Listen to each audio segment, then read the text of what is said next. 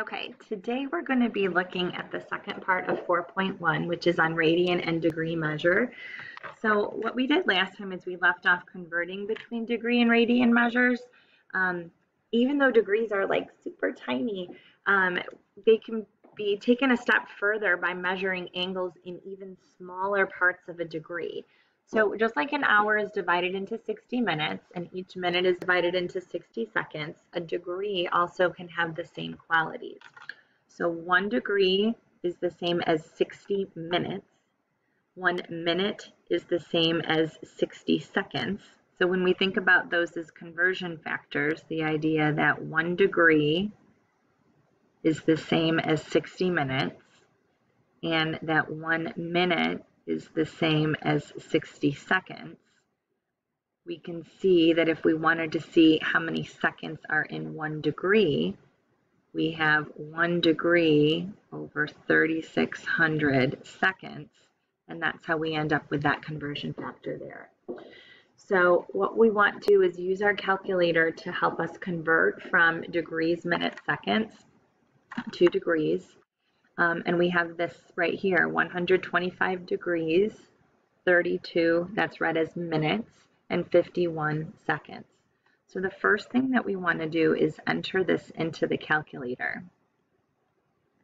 We're going to make sure that we have these symbols, degrees, minutes, and seconds. And so to get the degree symbol, you're going to go to second, and then the apps key, which takes you to the angle menu. So notice that if we do, clear this out, if we do second and then, oops, you can't see my finger. This apps that's right here, that gives us the angle menu. And you can see degrees is right here. Notice that the minutes is also there in that second apps, which brings us to the angle menu. But to get to the seconds is located here above the plus. So you're going to have to hit alpha plus to get to the, you're going to have to hit, sorry, yeah, alpha plus to get to the seconds.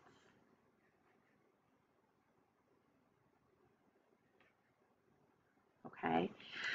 So to enter this into the calculator, we would take, again, you can just practice, so 125, and then I'm going to hit second to get to the angle menu. And then I'm going to hit 32 minutes. So again, second angle number 2, second apps to get to the angle menu number 2, and then 51 seconds. So alpha plus. And so now it's into the calculator. And then all we need to do is just press enter. And it'll convert it for us. So again, just press enter. And now we have the equivalent in just degrees. So we see that this is equivalent to 125.5475 degrees. I know we usually round, but it's like just one extra decimal, so I'll just keep it in there. Okay. So the next question wants us to convert from decimal to degrees, minutes, seconds. Now, one thing to be aware of, however, is I want you to notice that this is not currently in degrees. When we don't see a unit, this is in radians. So before we use any of the conversion factors on the calculator, we should definitely convert to degrees first. And we looked at how to do that the other day. And to convert from radians to degrees, we can take the radians and multiply by the conversion factor of 180 over pi, 180 degrees over pi radians. And so if I put 0.6875 times 180 over pi, I'll just round to 3 decimal places to get started, okay? So about 45.063 is what I'll write down. So 45.063 degrees. Now I'm going to leave that in my calculator and not clear it off. But now I'm going to use the features of the calculator to help me convert that to degrees, minutes, and seconds. So again, what we'll do is we'll use our calculator, and we're going to go to Second, Apps, again, to get to the angle menu. And then we're going to find it number 4. And number 4 has this little arrow to convert to DMS, which means it will convert to degrees, minutes, seconds for us. So let's try that. Now that we have this value in our calculator, let's do Second, Apps to get to the angle menu. And then number 4 converts it to degrees, minutes, seconds. We just press enter. And we can see that this is going to be 45 degrees, 3 minutes, and 47.27 seconds. We usually just round to the nearest second. If you put the 27 in there, it's fine. But that would be our conversion. Once again, this year, the directions for 67 to 77 do say to use the angle conversion capabilities that we just looked at in the graphing calculator. That's fine, okay, because there's enough going on this year already.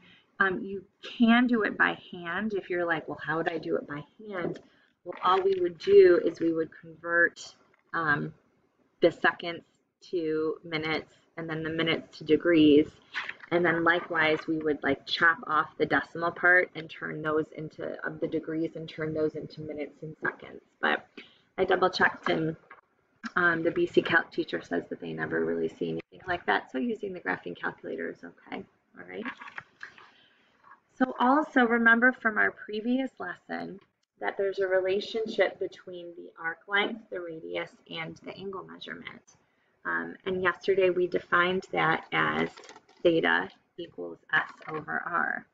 And one thing to make sure of is that your theta has to be in radians in order to use this formula and any of the formulas that we're going to look at, well, these next two formulas at least, okay?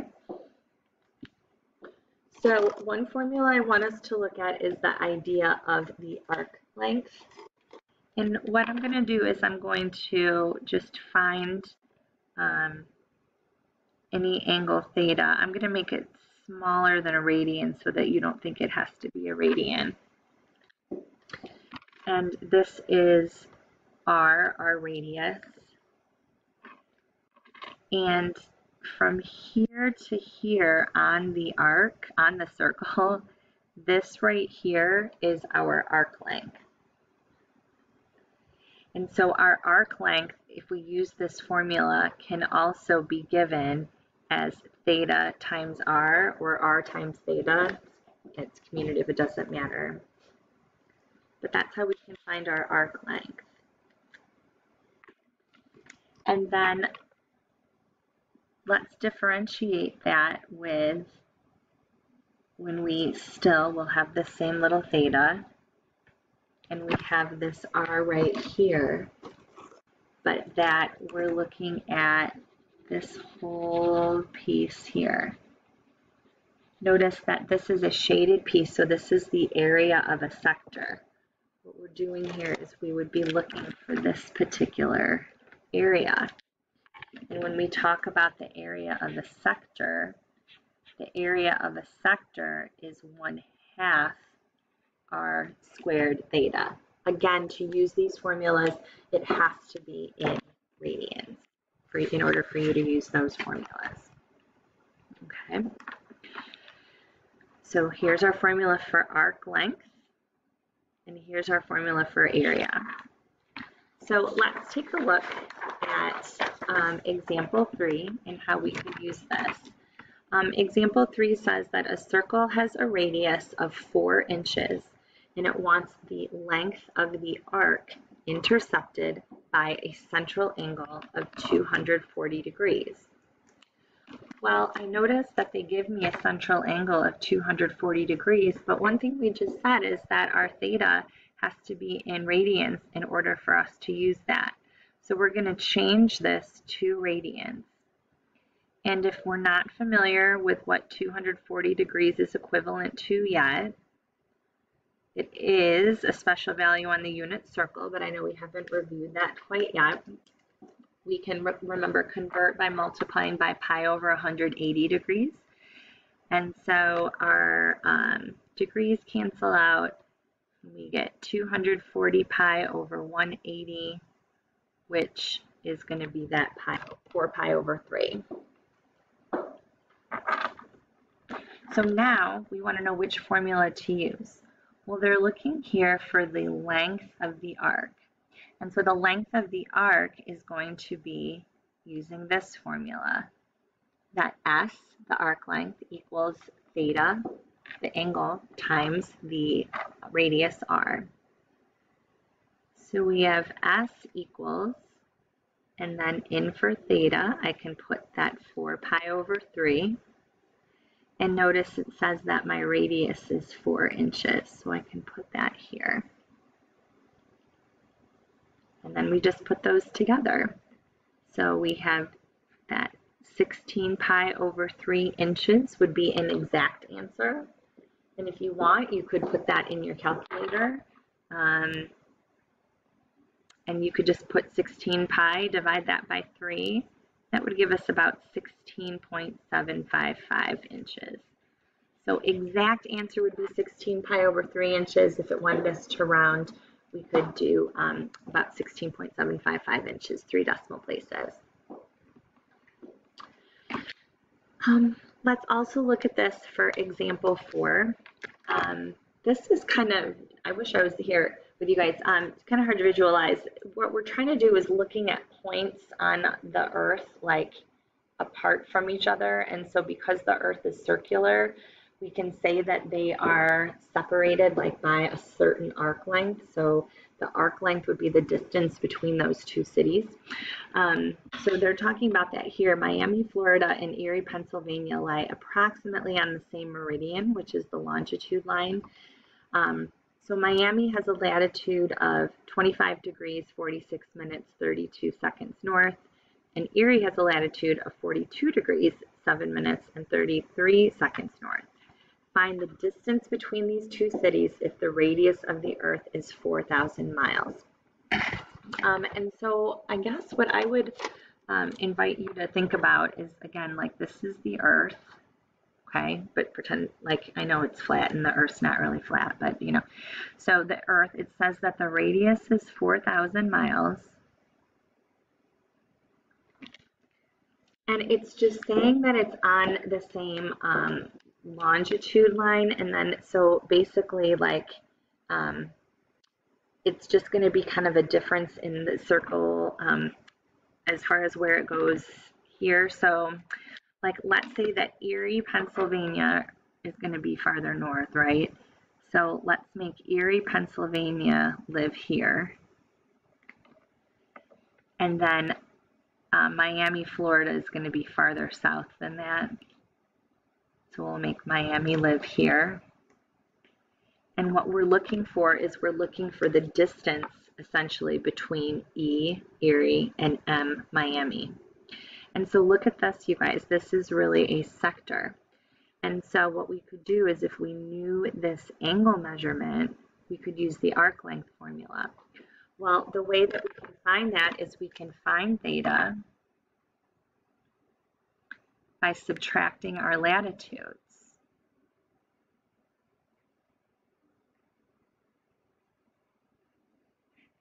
So we can take 42 degrees, 7 minutes, and 33 seconds and subtract 25 degrees, 46 minutes, and 32 seconds. And that's something you can do on the calculator. That's fine, just with the information that we looked at. If you need to pause, go ahead and pause. But when you subtract, we should get about 16.3503 degrees. So I didn't keep it in degrees, minutes, seconds, because in order to use this formula, I'm going to have to use a radian measurement anyway. And so since I need to use a radian measurement anyway, I'm not going to convert it to degree, keep it in degrees, minutes, seconds, just to flip it back to degrees, just to flip it to radian. So speaking of that, I do want to change this to radians. And so I can change it to radians by taking my result and multiplying it by pi over 180 degrees. And again, you can just punch that right into the calculator. Press pause if you need to. And when we do that, we should get about 0.2854. So that's talking about this angle that's right here. Okay, that's this angle that's between Erie, Pennsylvania and Miami, Florida. Remember that if the radius of the Earth is 4,000 miles, that means that every radius is 4,000 miles, right? So this is 4,000 miles from here to here and from here to here also. And so now we have a radius and we have our theta. And so now we can just use, because again, we want the distance between the cities, is we can use this idea of S, the arc length, because essentially, like if you think about it on the Earth, that's what we're doing when we're traveling from city to city, is going to be equal to theta times r. And so we have an estimate of theta of about 2.2854. We know that our radius is about 4,000 miles. And so that means that our arc length, if you multiply those together, we get 1,141.465. And our radius was in miles, so our arc length will also be in miles. Okay. All right. So next question, instead of just finding the arc length, asks us to find the area. This wants us to find the area of the sector determined by a 100-degree central angle. And so when we're doing the area of the sector, remember that this is going to be A equals 1/2 r squared theta. But again, the issue is that we can only use theta when it's in radians. So we're going to change this to radians. And so we'll take the 100 degrees, multiply by pi over 180. And when I do that, I get about 1.7453. It is going to be best just to keep as much in the calculator as possible. I should have said that in example 4. So when you take 100 times pi over 180 and we get this value, again, that's a nice thing to either store or get your second answer or whatnot, okay? So if we substitute this into the formula, we have 1/2. We can see that our r is 7. And then our theta is going to be this value here, this 1.7453. But I'm just going to leave whatever was in the calculator. You know, so that means that when I punch that in, that I'm going to take 1/2 times 7 squared times whatever that answer was. And that just helps to make sure that I have the most accurate information. So that gives me an answer of an area of about 42.761. And it didn't give us a unit, so square units. Okay, if I had just done the point, what did we say? Oops, 1.7453. Again, it's not that big of a difference, but it does give you a difference to the nearest thousandth in rounding. So just be careful as you can. Okay. Example 6 is kind of what we just did in example 4, but working backwards. This time they give us the radius in kilometers instead of in miles. And it says, assume the Earth is a sphere of radius 6,378 kilometers. What is the difference in latitude of two cities, one of which is 800 kilometers due north of the other? Well, let's think back to what we said about our Earth. Now, this time we're thinking about our, our radius in kilometers instead. So this is really 6,378 kilometers. And it's talking about being 800 kilometers due north of the other. So if we're talking about being 800 kilometers due north of the other, that's just saying like on, and this is not to scale, that this arc length is going to be the 800 kilometers. That's really what they mean. So due north to us really means like an arc length as far as the Earth goes, all right? And so it wants to know what the difference in latitude of the two cities is. So this difference in latitude of the two cities is going to be that angle theta.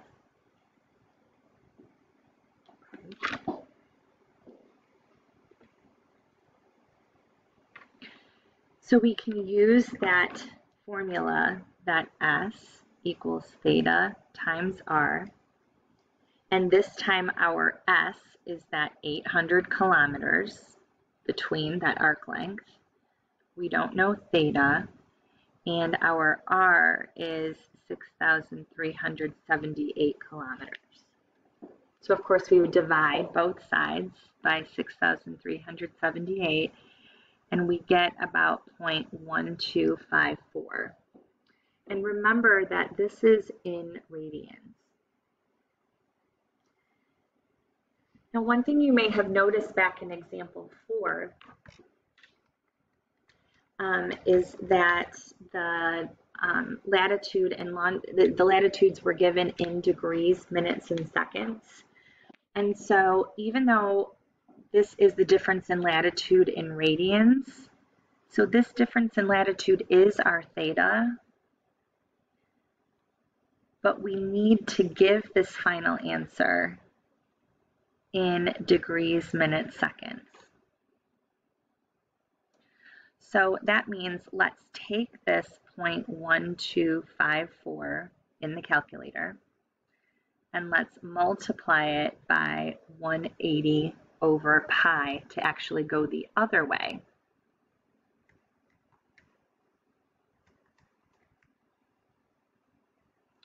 And then this gives me about 7.1867 degrees. I know it should be just 0.187 if I'm doing 3 decimal places. And then just use the calculator to convert to DMS, degrees, minutes, seconds. So remember what we can do is we go to second, apps for the angle menu, and then number 4. And that gives us that it's going to be about 7 degrees, 11 minutes, and 12 seconds. Okay. So we can use that conversion. Okay, all right, so the next thing we're going to look at are things like linear speed and angular speed. When we talk about linear speed measures how fast something moves. And then what angular speed does is angular speed measures how fast the angle changes. All right. So example 7 says a satellite in a circular orbit of 1,125 kilometers high makes one complete revolution every 100 minutes. What is the linear speed? Well, first, let's understand what's going on with this particular picture. What's happening is we have this satellite. Well, okay, we have the Earth, and the radius of the Earth is that 6,378 kilometers. And again, this is not to scale up. But then we have this satellite that is 1,125 kilometers high, which means that it's going to be an additional 1,125 kilometers around that, right? If it's 1,125 kilometers high. So what that means is that when we're looking at the radius as far as like what the satellite is traveling, we need to add the radius. Like if we're looking at the center of the Earth as our center, we look at the radius of the Earth as well as how far away from the surface of the Earth the satellite is. And then that can give us the radius that we want to use. And so this tells us if we add 6,378 and 1125, that gives me 7,503 kilometers. And that's what we're going to be using as our radius here. Okay. When we're discussing linear speed,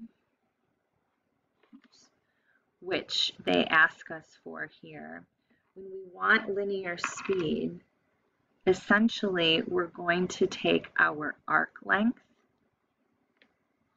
over time. And so essentially that's going to be like S over T. So linear speed, how fast the particle is moving, is really going to be like our arc length S over our time T. So what is our arc length S? When we think about S, we know that S is theta times R. And we were given R, right? We were given that our radius was 7,503 kilometers. Well, it wasn't given, but we figured it out. So what the heck are we supposed to use for theta in this question? Because it didn't really tell us anything about, the number of radians that it was going through. However, one thing that they did allude to is they talked about a revolution. When it talks about one complete revolution, that is giving us a specific theta. One complete revolution is telling us that theta is going to be 2 pi. One complete revolution is going to be 2 pi. And that's really all that they give us in this question. So that's what we're going to have to work with, you guys. And so our arc length is really going to be a complete circumference of this, like what the satellite is doing here. So if we find that, if we multiply, I'm just going to double the 7,503 and then stick a pi on the end of it. So our arc length ends up being 15,006 pi kilometers. So again, 15,006 times pi would be the actual value. So now let's use this for this idea of this linear speed. Our linear speed is going to be our arc length over our time. And we found that the arc length in this case was going to be the 15,006 pi kilometers. And the time was actually given to us over here, right? In 100 minutes. So again, that complete revolution, that 2 pi arc that we traveled, which was a total distance of 15,006 pi kilometers, happened in 100 minutes. And so then we can just divide the 15,006 pi kilometers sorry, divided by 100. And we see that our linear speed is going to be about 471.427. And then the unit, of course, is just going to be that kilometers per minute. And that would be my linear speed. So really with linear speed, we're just finding the amount that's traveled and then just dividing it by the time. Okay. Let's do one more like this, but also one that can involve the angular speed as well. This says that a car is moving at a rate of 60 miles per hour. Assume that the diameter of the wheel is 2.5 feet. It wants the rotational speed, which I know we didn't mention, and that's just in revolutions per minute. And then we'll look at our angular speed. So let's look at the information they give us. They tell us that the diameter of the wheel is 2.5 feet. That means we can tell our radius is just going to be 1.25 feet.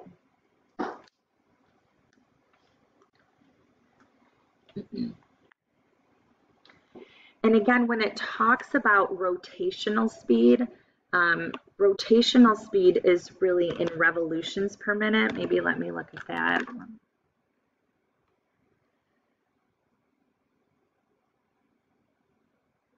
Okay.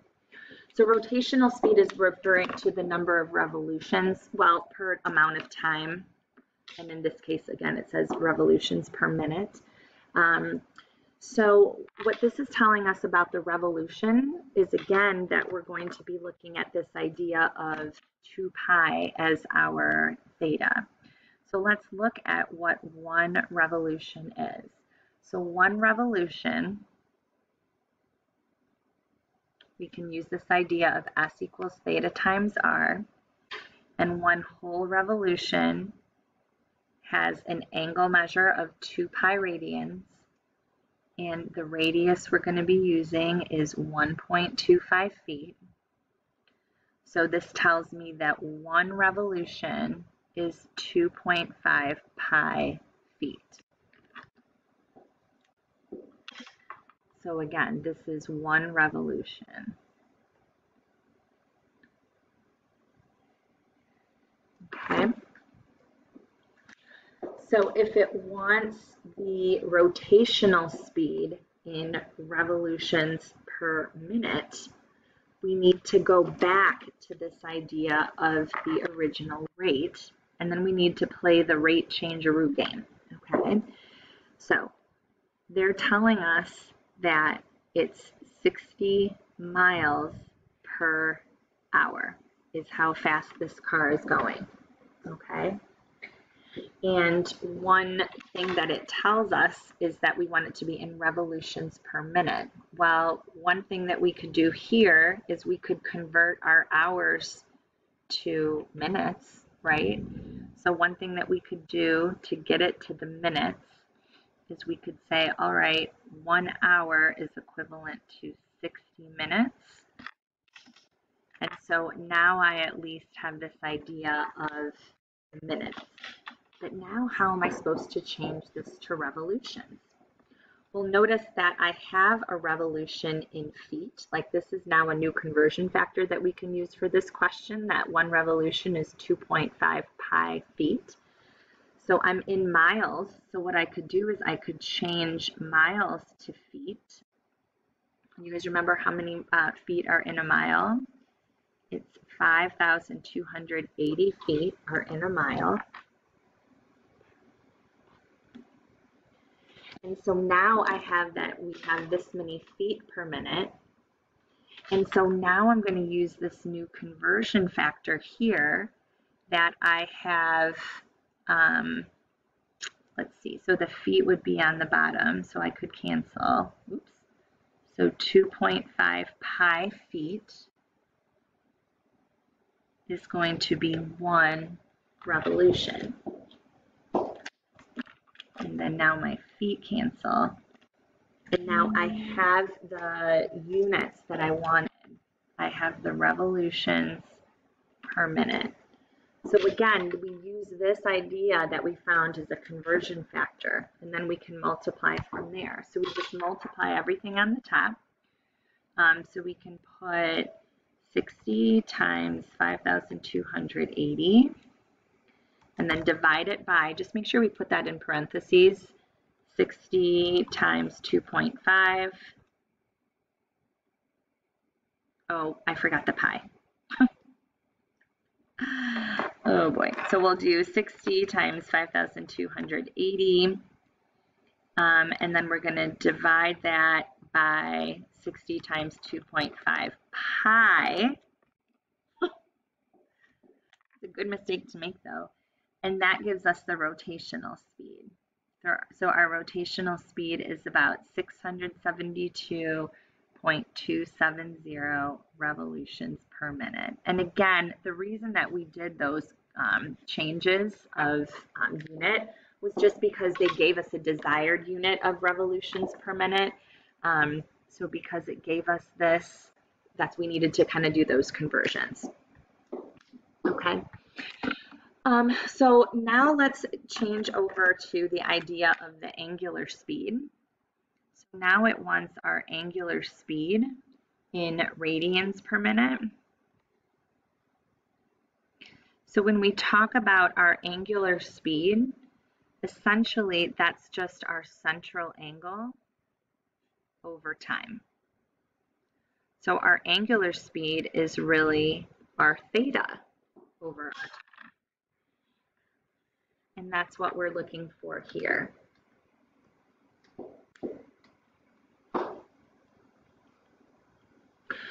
Well, remember that we knew that we had 672.270 revolutions per minute. And we have the minute that we needed, but now we want it in radians. Well, you guys, there's a conversion factor that we can always use. Isn't 2 pi radians always 1 revolution? So again, any full circle, any of those revolutions are going to be considered that 2 pi. And then I see that I can cancel out those units. And I'm going to use this answer that was in the calculator. And I'm going to multiply it by 2 pi. Oh my gosh, that's so pretty.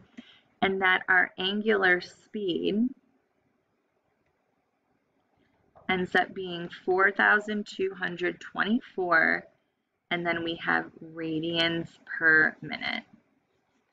And that's going to be our angular speed. Okay, sorry, someone was at the door. All right, so a little preview of our next lesson. All right, we are going to be looking at that idea of the unit circle. So let's just start by reviewing 2 special right triangles, the 45-45-90 triangle and the 30-60-90. When we have a 45-45-90 triangle, remember that when we think about the lengths of the sides, I remember in geometry when I taught it, I always called this A, and A root 2. But what we want when we have a unit circle is we want this radius, well, the hypotenuse, we want that to be the radius, and we want that to end up being 1. And so if we say that A root 2 has to be 1, then that means that A has to be 1 over root 2, which we can rationalize into root 2 over 2. So what happens is that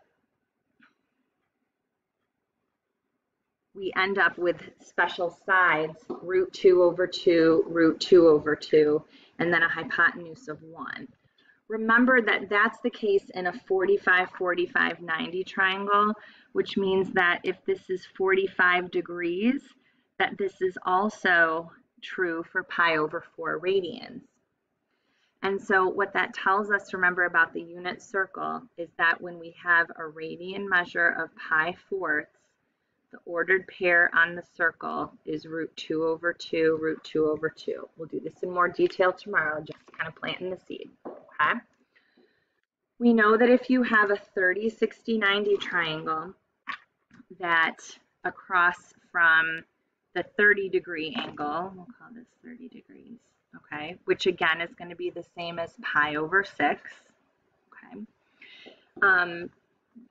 that we have a, and then across from the 60 was a root 3, and then across from here was 2a. But again, in the unit circle, we want our radius to be 1. So that means that we're going to have to cut this. If 2a is 1, that means that this a is really 1/2. And if a is 1/2, 1/2 times root 3 is root 3 over 2. And so that means that on the unit circle, when we have a triangle with an angle of pi 6, that the x coordinate is like root 3 over 2, and the y coordinate is like 1 over 2. Now, this is the same triangle, the 30, 60, 90 degree triangle, but rotated. So now our angle is 60 degrees instead. Remember, 60 degrees is the same as pi over 3. And so what we can see is that our radius, or our hypotenuse, is going to be 1. And then across from the 60 is that root 3 over 2. And then now across from the 30 is the 1/2, which means that in a pi over 3 angle on the unit circle, then we have an ordered pair of 1 over 2 and root 3 over 2. Notice that sometimes, well, what I'll do sometimes is I'll call this one kind of like the medium one. And this one here, I call sometimes the short one because it's shorter than this tall one here. The medium one's going to fall right smack dab in the middle between the axes. The short one's going to be closer to the x, and the tall one is going to be farther away from the x. And these are really the families that you need to know. If we reflect these triangles into all 4 quadrants, which we'll do next time, we're going to have a family around the unit circle. And then we can assign ordered pairs to all of the angle measurements. So this wants us real quick just to find the point on the unit circle that corresponds to the angle. And the first one is 4 pi over 3. And so when we think about this over 3, notice that, I should circle it in the right color. This over 3 is in the tall family. And so because it's in the tall family, that means that the ordered pair is going to have those points in it, 1/2 and root 3 over 2. But let's think about where this 4 pi over 3 is going to fall. This is like 1 1/3 pi. So that means I'm going to go 1, and 1/3 is not quite a half. It's going to land in this quadrant. In the third quadrant, think about the ordered pairs. You have negative x and negative y. So that's what we're going to then put on these ordered pairs. We're going to make each of those negative. So essentially, that's kind of what we're doing. The first thing we're going to be doing is determining which family it's in. And the second thing we're going to be doing is determining the sign based on what quadrant it lands in. Let's do that for number 10. Number 10, we have 5 pi 6. I look at this pi 6, and this is my short family. The short family has ordered pairs of root 3 over 2, 1 over 2. So let's see where 5 pi 6 is. Well, that's not quite 1 pi. So 5 pi 6 would land here in quadrant 2. And in quadrant 2, x is negative and y is positive. So I'm going to make a negative on that x. And just to be dramatic, I'm going to put a positive on the 1/2. You don't have to put that, but I'm just being dramatic. Okay. All right, so negative 2 pi over 3. So we look here, we see that this is part of the tall family. So again, the tall family is going to have ordered pairs of 1/2 root 3 over 2. What quadrant is this going to land in? Well, -2 pi thirds, so -2 thirds, more than a half, less than a whole. It lands in quadrant 3, which are both negative. So I'm just going to tack negative signs onto those. 11 pi sixths. Again, I see that this is in the short family. The short family has a bigger x and a smaller y. Again, we'll look at all this in more detail later. Just trying to refresh our memory from last year. And 11 pi sixths, that's 1 5/6. So 1 5/6 is almost all the way around. So I'm going to land in quadrant 4, which is positive, negative. X is positive, Y is negative. So again, I just tack those on. And then number 13, I have -5 pi fourths. Notice this is in that medium family. So if it's in the medium family, I know it's going to be root 2 over 2, root 2 over 2. So this is going to be -1 1/4 pi. So -1 1/4 will land in quadrant 2. So what's that? -x, positive y coordinates. And there you go. So that's just a little bit about the unit circle. All right, just previewing those special right triangles. Sorry these were so long, but I just wanted to give you that little preview to be ready for our activity in class for tomorrow. Okay, if you have questions, send me a reminder. Have a great day.